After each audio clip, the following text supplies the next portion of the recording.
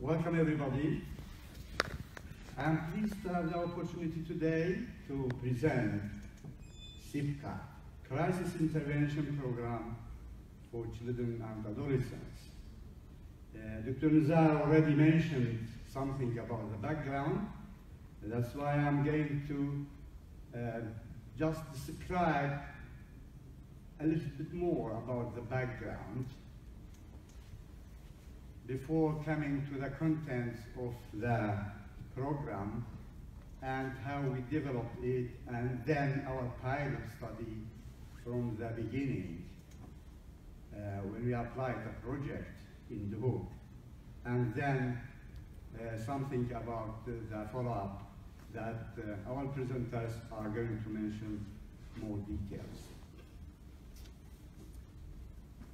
I know that some of you probably want to interrupt and has questions about the terminology, the content, the instrument, and because all the concept is connected together, I will be very happy if all the questions will be left to the last, because I think many of your wondering and questions from the start will be answered by the next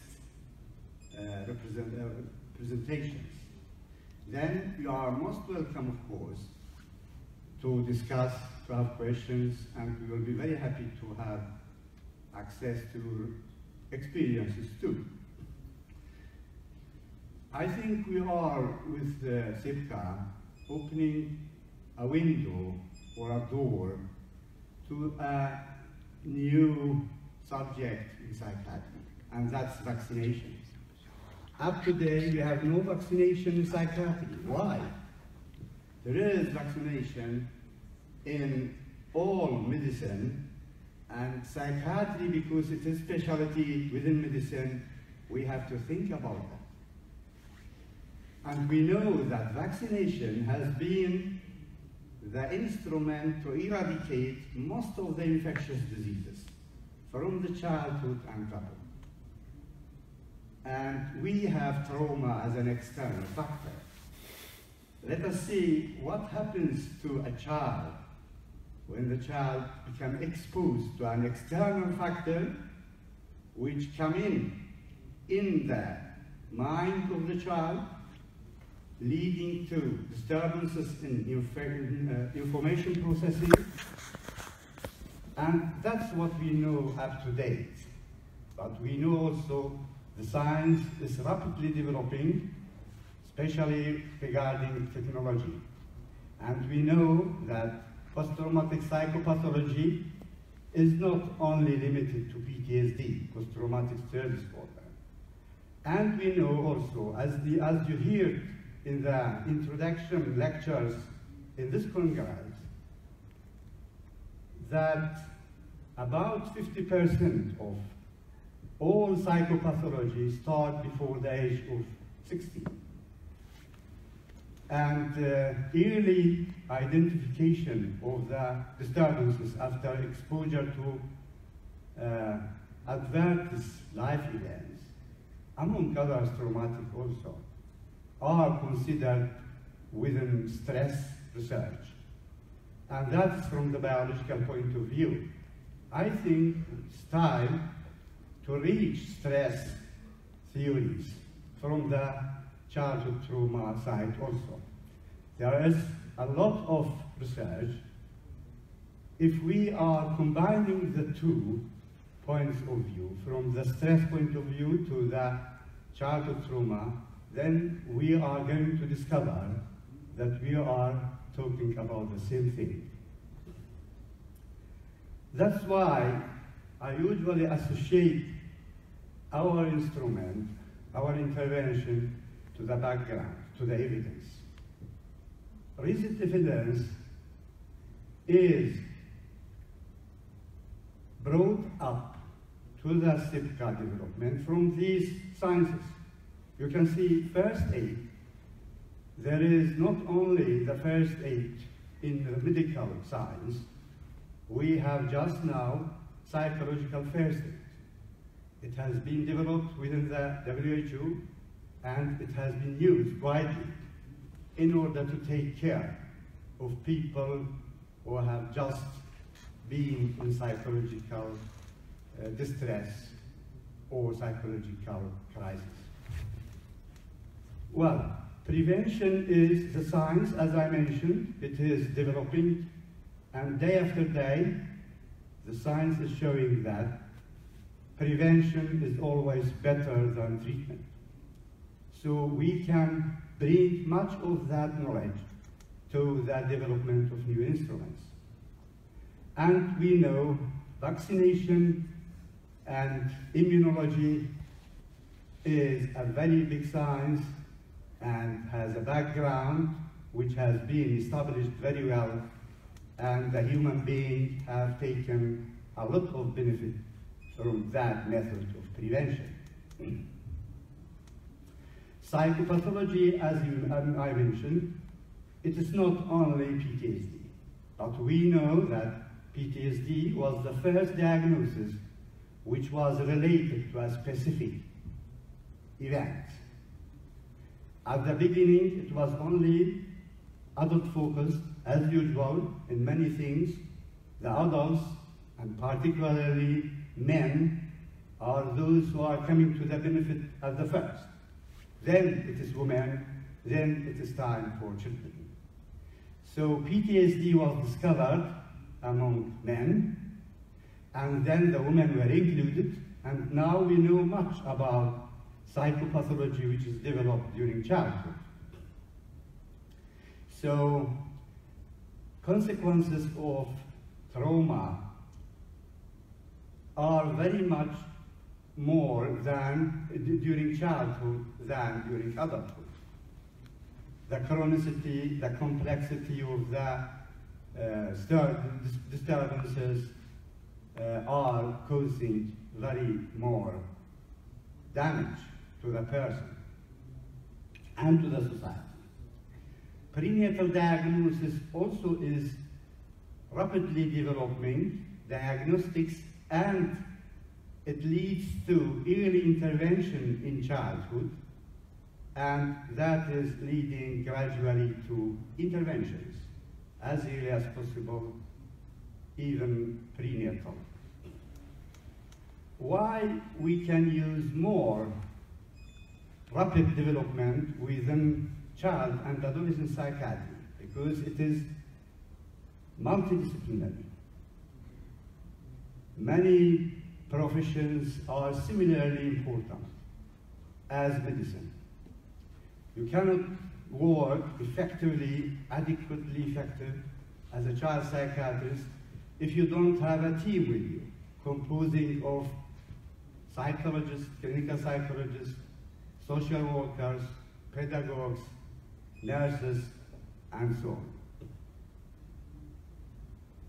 Cognitive behavioral psychotherapy have been shown the most effective way to interfere with psychopathology. It has the highest evidence that it is effective, and we can use the techniques of cognitive therapy both in interventions, early interventions among children who are exposed to trauma, to have intervention and even to have treatment. Salatogenesis, as you know, is gradually taking place instead of pathogenesis. It means that we are looking at the science of health more and more than the science of pathology. And we know that the recent trauma theories, as I mentioned, are approaching many other disciplines, among other stress theories in the biology, but even other professions than medicine. What's the aim of CIPCA? The effectiveness of CIPCA is aimed at saving time, and it is cost effective, during crisis situations.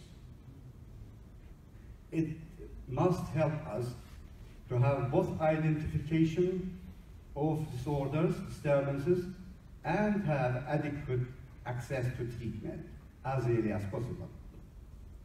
It has an evidence-based methodology. That means it is research-friendly from the start. That's why we have today's 2 years follow-up, because our project in the beginning was not research, but we could use the instruments in order to have evaluations which are qualified to be research. Preventing post-traumatic psychopathology is the major aim of this intervention, as I mentioned, and the last final aim is to help the child develop healthy personality. The structure of CIPCA is consisting of 1 week training for trainers in group, 2 facilitators train up to 30 trainers together. Every 2 trainers train up to 30 group leaders. Every 2 group leaders then lead 30 children in 1 hour single group intervention. The target is up-to-date children and adolescents in crisis situations. Probably a day will come when even adults can have benefit of this intervention. The function of CIPCA is an early crisis intervention. At the same time, we do screening of any already identified or developed psychological distress in order to be adequately treated as early as possible. It will be consisting of spontaneous expression of emotions. Nothing here is obligatory for the child. Everything is coming spontaneously. When the child in a group gets support to start speaking about negative events, negative experiences, it leads usually to other children get the support to start speaking about similar experiences, both regarding describing the events, similar events, memories, and emotional expression. It leads to a positive cognitive restructuring. That means the negative thoughts related to the traumatic events will be exchanged and replaced by positive thoughts. It will lead to an individual assessment for those children who already show psychological distress symptoms in order to get adequate treatment. We use instruments, as I say, in order to measure every moment in the CIPCA in such a way that it's possible to get access to data to be used for research. The main instrument here as a screening and to estimate change over time is child behavior checklist. How many of you are familiar with CIPCA? Good, good, very nice. That's also a confirmation tool. This instrument is widely used. It is translated to more than 65 languages, and it is updated all the time. There are several syndromes which have been developed based on the CIPCA data. Among others, we have used a PTSD index from the CIPCA, which is published. Then we have crisis expression guidelines. This is the core instrument used in the group intervention.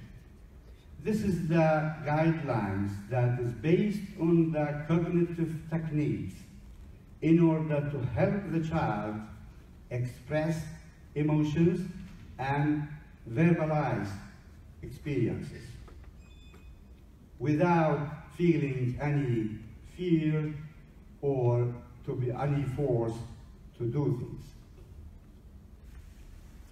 Then we use usually modified family map as genogram when doing the individual assessment for those children who are referred for psychiatric assessment, those who show already psychological distress symptoms. That's in order to discover protecting factors and risk factors in development of psychopathology. The first project, as we mentioned, was developed according to the needs raised from the Islamic State's war in the Kurdistan region of Iraq.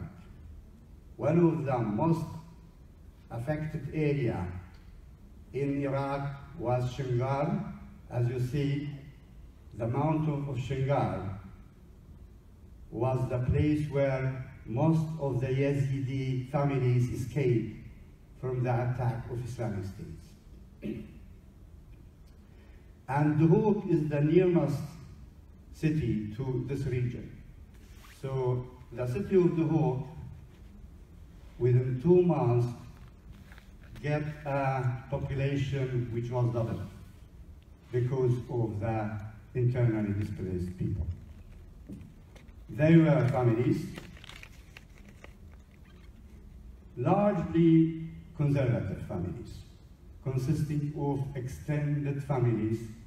They became splintered and they started around the city of Duhok to seek after the family members. So it was the place when the most tragedies were found around Duhok.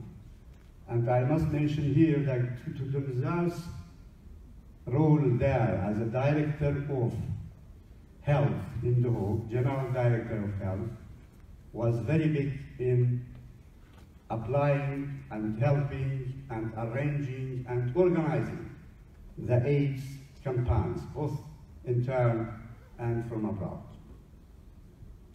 Among others, we get contact with the WHO. Here you see that WHO supported our project. That was the meeting when we informed about a project to develop CIPCA. We get not only support from the local authorities through Dr. Nizar and Directorate of Health, but also from the WHO office in Duhok. We collected professionals referred to us from the Health Directorate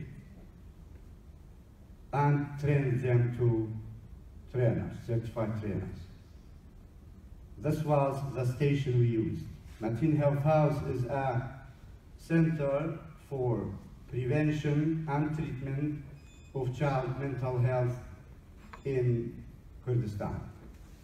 It is actually the first center in the Middle East to have this combination, the prevention and treatment at the same time. Here, we collected our teams, we trained our teams, and here was the station when we returned back at the evening from the refugee camps and started to reorganize and to visit the camps every day. Matin Health House is still under development. We have up to date 2 departments. One is a child psychiatric outpatient, and the other is child development. And child development is according to the Swedish model. We have been trained and educated in Sweden according to their system of protection, maternal and child health protection. And I am happy to say that the director of that department is here, and she can comment the things if questions come regarding child development. Here you can see the teachers who were trained by our trainers to become group leaders inside the camps. So they are IDP teachers. And here you can see how they receive the information to be collected in groups in order to get training to become group leaders. The groups usually are like that. Children between the age of 6 to 12 years of age, or from 12 up to 18 years of age were collected in separate groups. From 3 to 30 children were collected in a group. How much? 1 minute.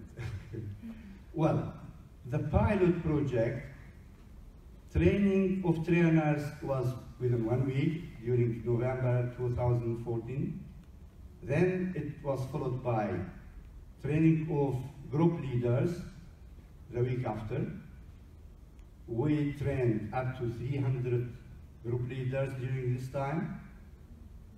And together, all of 22,000 children, school children, received CIPCA during February to April 2015. 10% of those children who participated in group interventions showed psychological distress symptoms. They were referred for assessment.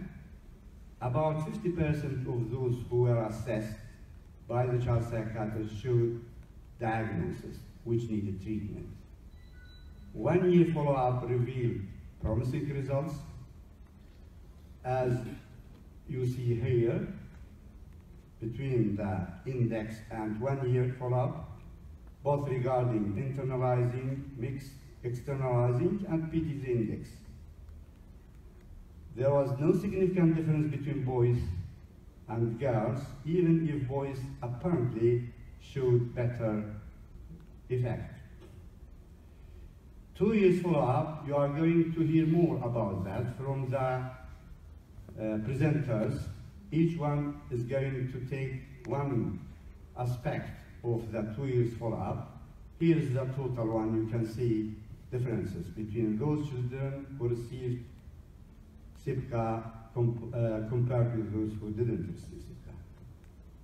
And this is to show 1 year's follow-up and then 2 years follow-up. Thank you very much.